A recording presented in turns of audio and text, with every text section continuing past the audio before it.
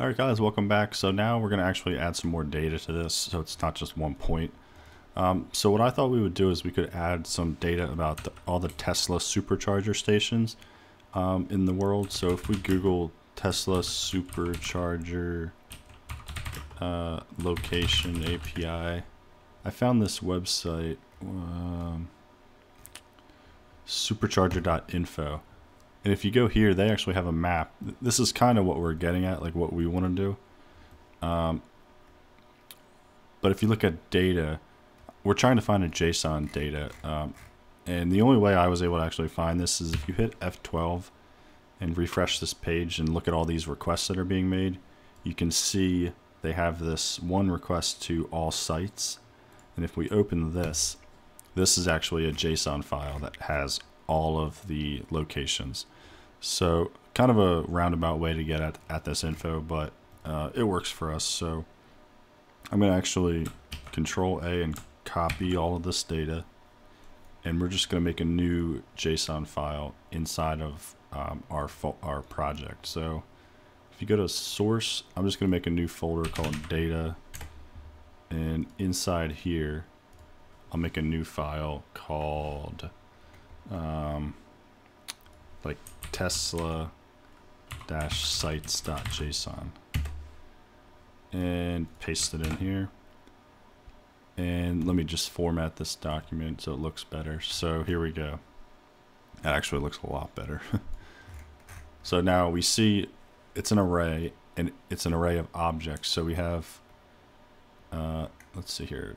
That's one object right there. So that's one object. There's a second one, a third one. So what we need to do is we need to basically loop through this entire JSON file and display the points on the map. So first of all, in our project, we have to import this JSON file. So the way to do this, and this is pretty new to me, I didn't know how to do this before, but we can just say import, and you just give it a name, and I'm going to call it Tesla data, and then you say from, and then just the location in our project, which is data/tesla-sites.json. Alright, so with any luck, that's going to go away. It was okay, that looks good. So let's just play with this data a little bit. So let's just console.log the Tesla data just to make sure it's working like as we expect. Alright, I think it's compiled, so let's go back here and open the dev tools and refresh it and go to the console, and you see we have everything being printed here, so that's good. So let's go back here.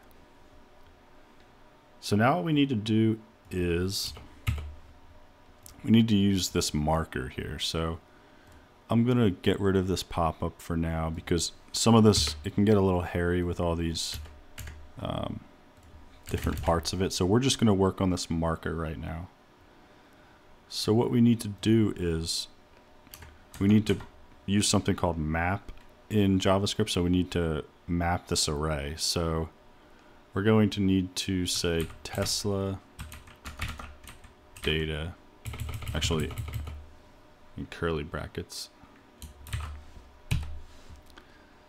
Tesla data dot map,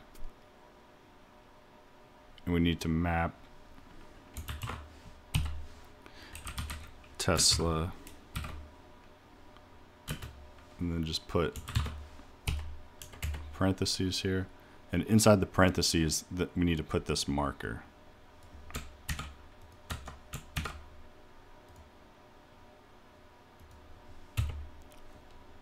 Alright, let me format this. Alright, and the way this map works, it's kind of just like a for loop. Well, it's slightly different, but this is kind of the way that React uses it. You'll see that if you work with React projects a lot, you'll see maps being used a lot in place of for loops. But but just kind of think it as like a loop. So it's basically looping through every object in this Tesla data JSON file, and then we're doing something with that data. So you can see here, we're going to need, we need to give it a key. So we can say key equals tesla.id. And the reason this works is because if you look at tesla sites.json, we have an ID. All right, and then position, that's going to be, so you can see here we have a latitude and longitude. So we have to figure out how we can get at the latitude, longitude in one of these objects. So we're going to have to say tesla.gps.latitude.longitude. So let's just try tesla.gps.lat, and if I let it sit for a second, it'll find that, which that's encouraging. And tesla.gps.longitude. All right, and I didn't really explain. This syntax is kind of confusing even to me, but this is just the variable name. You can give this whatever you want. In these arrow functions, it's basically just a different way of saying you're making a function, which is a little confusing. But let's just take a look at this here. So let me refresh it.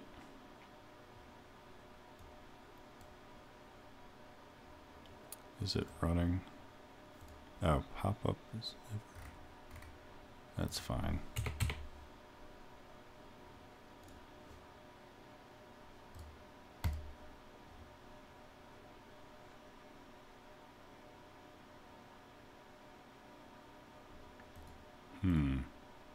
It's loading very slow. And I'm thinking it might be having trouble displaying all of this data.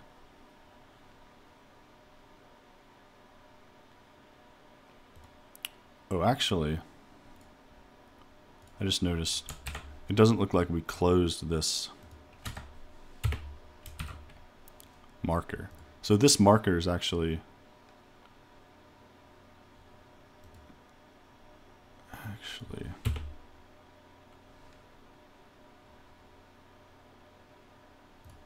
I think it has something to do with this.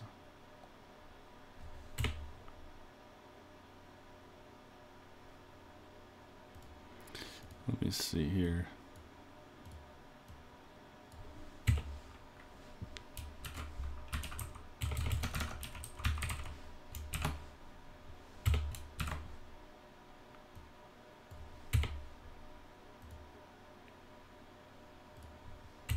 That's what we had before, but that wasn't working.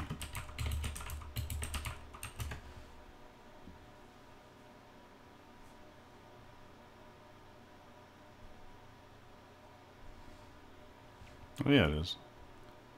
I think it was just there's too many points here, and it's having trouble rendering everything.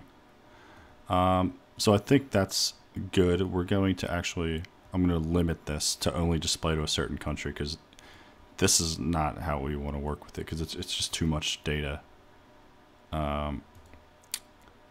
So I think in the next video, that's what we'll do. We'll just display data from one country, and then you'll also notice these pop-ups aren't working, and that's expected, because if you remember, I actually took out that pop-up just because I wanted to focus on the marker right here, just so there was less code to look at. But yeah, that's what we're going to do in the next video. Thanks for watching.